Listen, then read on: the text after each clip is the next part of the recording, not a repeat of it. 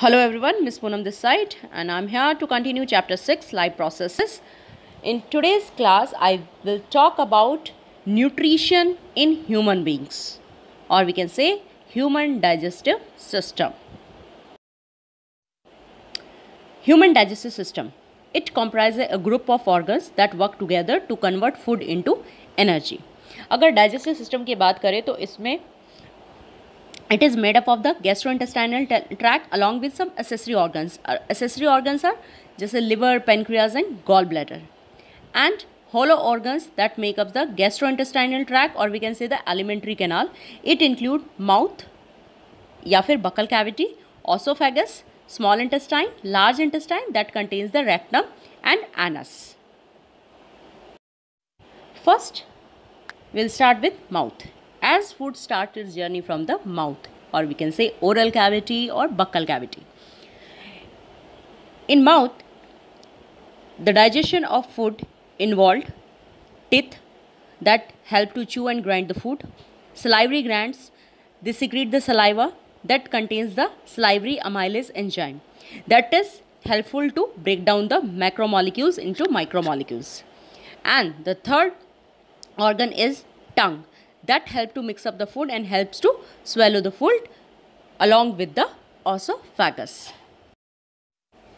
From mouth, food moves to esophagus. Esophagus is a muscular tube which is the part of an upper section of gastrointestinal tract. It supplies swallow food along with its length by continuous contraction and relaxation of muscles. और ये जो continuously contraction और relaxation होती है, इससे जो movement create होती है that is called the peristaltic movement और we can say the peristalsis. With the help of this movement the food moves to stomach through the food pipe और we can say the esophagus. From esophagus, food enters into stomach. Stomach is a large organ that expands when food enters. जैसे ही food stomach में enter करता है तो stomach expand हो जाता है. The muscular wall of stomach help in mixing of food with the digestive juices, and these digestions are taken care by the gastric gland. और ये gastric gland कहाँ present होती है? stomach की wall पे. और ये gastric gland क्या secrete करती है? हाइड्रोक्लोरिक एसिड, पेप्सिन जो कि एक एंजाइम है and the mucus. Hydrochloric acid का क्या काम होता है?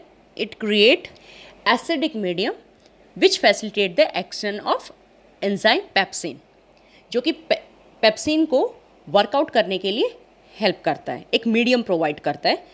And mucus help to protect the inner lining of stomach from the acid.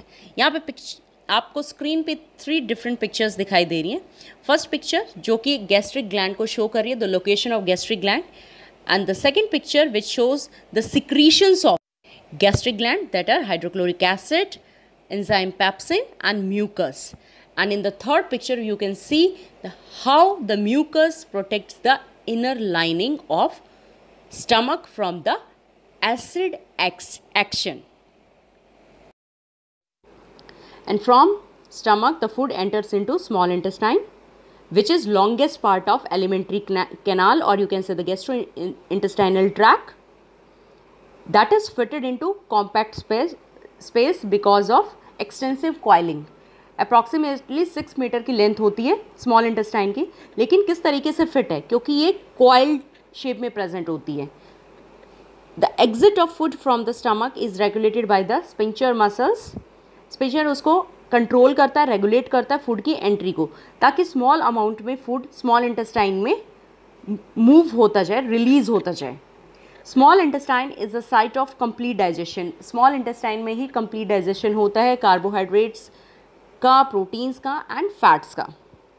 इसके अलावा स्मॉल इंटेस्टाइन्स कुछ सिक्रीशंस रिसीव करती है फ्रॉम द एसोसिएटेड ग्लैंड से, जो कि लिवर एंड पेनक्रियाज है. फूड जो कि स्टमक से आता है वो एसिडिक होता है and that food has to made the alkaline and this work is done by the pancreatic enzyme. Apart from that bile juice from the liver acts on the fats. जो fats हैं they are present as a large globules in the intestinal. और large globules पे act करना enzymes के लिए थोड़ा difficult होता है। तो बाइल सॉल्ट क्या करता है, बाइल सॉल्ट लार्ज ग्लोब्यूल्स को ब्रेक डाउन कर देता है स्मॉल ग्लोब्यूल्स में, and by which it increase the efficiency of enzyme. Pancreas जो कि एक एसोसिएटेड ग्लैंड है, it secrete the pancreatic juice जिसके अंदर एंजाइम्स प्रेजेंट होते हैं, ट्रिप्सिन प्रेजेंट होता है। ट्रिप्सिन एंजाइम क्या करता है, प्रोटीन को डाइजेस्ट करता है। लाइपेज एंजाइम फैट्स को डाइजेस्ट करता है। इसके अलावा स्मॉल इंटेस्टाइनल जूस को सिक्रीट करती है जिसके अंदर एंजाइम्स प्रेजेंट होते हैं जो कि ब्रेक डाउन करते हैं प्रोटीन्स को अमाइनो एसिड्स में, कॉम्प्लेक्स कार्बोहाइड्रेट्स को ग्लूकोज में, फैट्स को फैटी एसिड्स एंड ग्लिसरॉल्स में। कंप्लीट डाइजेशन होने के बाद स्टेप आता है एब्जॉर्प्शन का। तो एब्जॉर्प्शन कैसे होगा, the digested food is taken up by the walls of intestinal. Small intestinal की जो इनर लाइनिंग होती है that contains the numerous finger like projections that call the villi. Villi का क्या काम होता है, विलाई सरफेस एब्जॉर्प्शन के सरफेस एरिया को इंक्रीज कर देती है ताकि maximum amount of food absorb हो जाए, and along with that villi are richly supplied with the blood vessels and that absorb food and take to each and every cell where it utilized for obtaining energy, building up new tissues and repair of old tissues.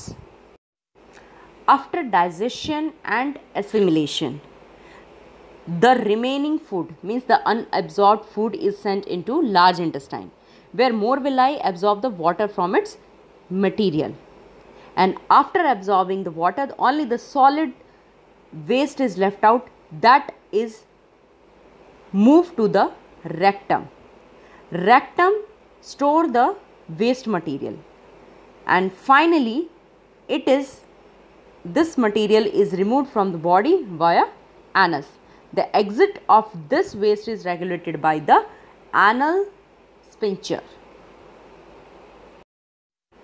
So here you can have a look on the overall view of the digestive system and the organs involved in the digestive system. First of all, mouth, which contains the salivary gland, then esophagus, stomach, small intestine, liver, gallbladder and pancreas, these are associated glands, then large intestine, rectum and anus.